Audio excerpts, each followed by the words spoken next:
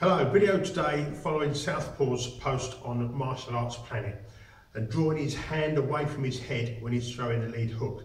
Here's a couple of ways that I do it. I think some of the problem is it's not unlike a golfer hitting a golf ball. As soon as you put the golf ball down, you try and swing too hard to gain the power and it all goes wrong. Take the ball away and do a practice swing and it seems fine. I think that the hook is similar in that you're trying to generate too much power. So cut yourself some slack for this. Do this really light, take the power out and keep a check on the technique. Okay, the drill that I'm going to give you here generates the power from the body, not in the wide swinging of the punch. Imagine you've got a knife on your knee, a little knife sticking out here, and you're going to stab it in someone. This is not going to be a big, long, drawn out affair. It's going to be a short, sharp stabbing motion. So with your knee turning into the opponent, sticking in that knife. Same here, you've got a knife on the hip, you're just going to turn and stab that into someone. Same on the shoulder, little knife, turn, stab that in. So this whole side of the body now, when it turns, it's a little sharp stabbing motion.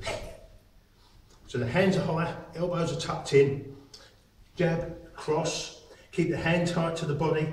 Now as you turn, don't take the hand away from the head, turn in, toe, knee, hip and shoulder, hand high, and it's this stabbing motion that generates the power. The whole side of the body is slamming into this person. You've got a house where you open the front door and you open the back door and the wind blows and that back door slams tight. That's exactly what this is. It's rotating around that hinge, very short movement, and it slams shut. And that slamming is from this side of the body, turning in and sticking that knife into the opponent. The other way to imagine it maybe is you've got a little fist here, someone's holding a pad here, and it's turning in and hitting the pad with the knee, the hip and the shoulder. So the hand stays tight to the head. His jab comes, I slip, still nice and high. I'm in the front foot, I come up, turn the toe, knee, hip into the shoulder, in towards the opponent, and slam this hook. And this absolutely is a knockout shot if you generate the power from the body and not with the hand. The other option is the layback hook, and we'll look at that separately. Okay, the layback hook is a nice favourite of mine. This is not unlike a slap, and a slap is really good to practice on the pads. Opens up the hand and sort of takes all the power and the tension out of the shoulder, which you can often get with a nice short hook. It's even worth practicing this as a slap and empty hand. From here I'm going to turn sideways on. So jab, cross, the opponent slip, and the opponent's going to drive straight back at me. So I jab, cross, and I'm going to lay back on my rear leg. You'll notice my front hand hasn't moved. Jab, cross, my front hand stays where it is. 1, 2. So now it's the same principle. As I lean back, toe, knee, hip, and shoulder, turn sharply into the opponent. 1, 2, lay back. He's coming to me, so his head is now here. Lay back, hook. Okay, so it's that still slamming that right side. Lay back.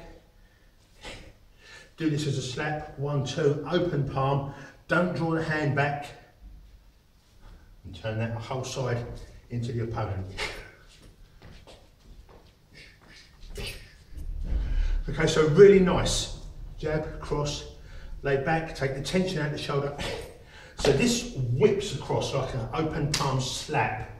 This right hand side of the body still turns in like it's stabbing someone. 1, 2, open palm. 1, 2. Nice and tight, nice and loose, nice and whippy. The tight hook you want to make the same, still whips across, but it's this side of the body that's generating the power, not drawing the hand away from the head. So what we need to look at next is the body shot and not dropping the hand away from the head.